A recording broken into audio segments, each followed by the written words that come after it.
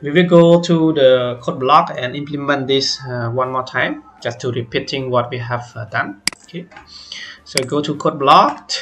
Here we create a new file.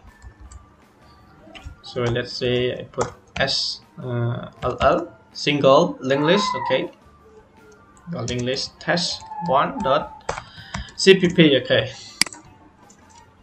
so in here let's say we include some required parameter that we need, such as IO stream,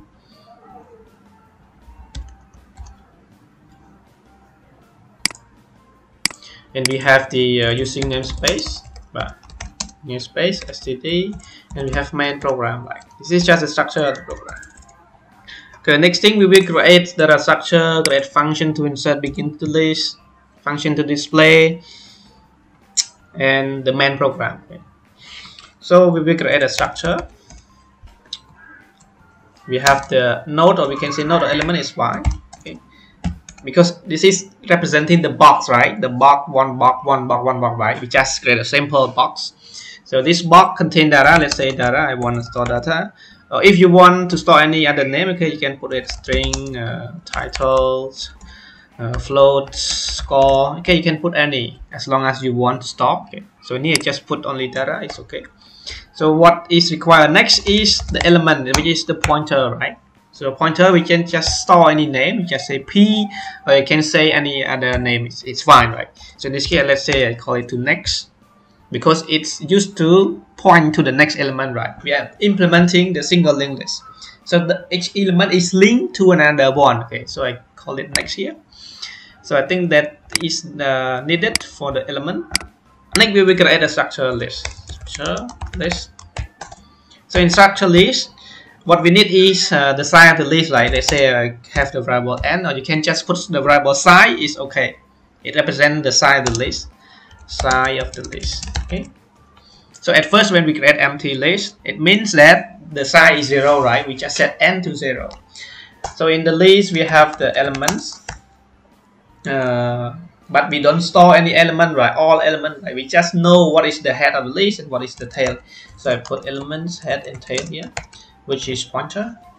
It will connect to the tail, the head and tail of the list. So I think that's it. Require what we need is already the structure element in structure list.